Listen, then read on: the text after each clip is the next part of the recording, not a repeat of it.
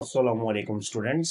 आज की वीडियो में हम बायोलॉजी का model paper for first year 2024 के लिए डिस्कस करेंगे, जो कि बोर्ड ऑफ इंटरमीडिएट एजुकेशन ने जारी कर चुका है। इससे पहले हम लोग ने इस्लामियात और फिजिक्स का पेपर 1 का मॉडल पेपर अपने चैनल पे अपलोड कर चुका हूँ। अगर आप लोग ने अब तक वो वीडियो नहीं देखी है तो जाके वो हमारे चैनल पर देख सकते हैं। तो चलो हम शुरू करते हैं अपने इस आज के मॉडल पेपर को। तो ये हमारे पास बायोलॉजी का मॉडल पेपर 1 है, जो कि पहला है बॉटनी का, जो कि 36 मार्क्स का है। और इसके लिए हमारे पास टाइम दिया 1 आवर एंड 45 मिनट्स का। इसमें सेक्शन बी है शॉर्ट आंसर क्वेश्चन का, जो 18 मार्क्स का आता है। और आंसर एनी 9 पार्ट, इसमें कोई 9 पार्ट के जवाब देने हैं। All questions carry equal marks. तो पहला क्वेश्चन है why insectivores plant use insect as a food. Second है why chloroplast is said to be an energy converting organelle. तीसरा है describe the role of deficiency symptoms of nitrogen and potassium in plant. चौथा है differentiate between prokaryotes and eukaryotes. और पांचवा है why photo respiration is considered as a wasteful process. छठा जो है डिफाइन फॉलोइंग डबल फर्टिलाइजेशन और हेट्रोस्परी। और जो सातवां सवाल है इसमें what do you mean by bacterial growth, describe it's phases.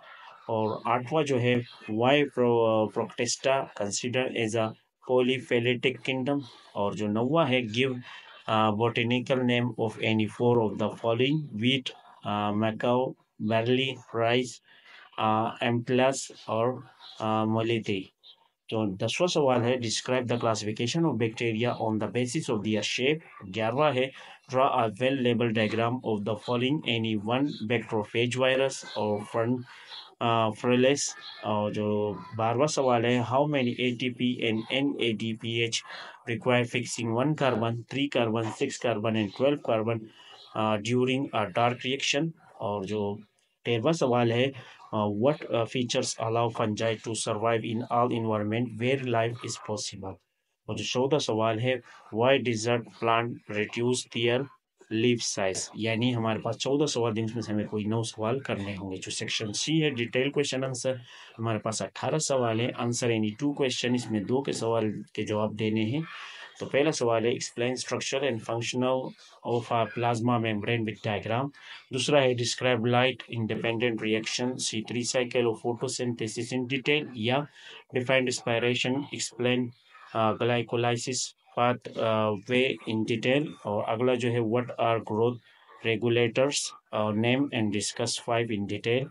जो नेक्स्ट है हमारे पास छठा explain the life cycle of a मोस with the help of diagram, या define bacteria, describe structure of bacteria with label diagram।